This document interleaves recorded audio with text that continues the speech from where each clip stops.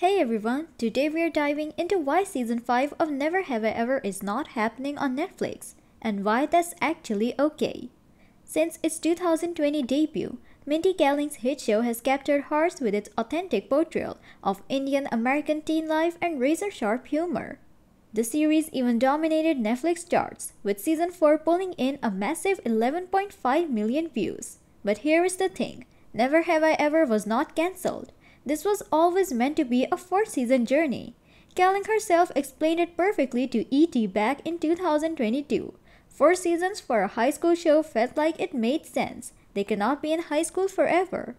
Let's be real. We have all seen these shows where 30-somethings try to pass as teenagers.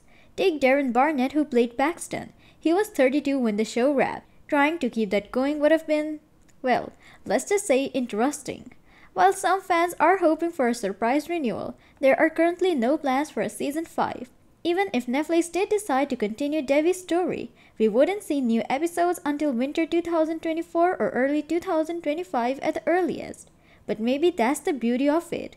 The show told exactly the story it meant to tell, giving us 4 perfect seasons of Devi's high school journey. Sometimes the best endings are the ones that were planned all along. What do you think? Let us know in the comments below.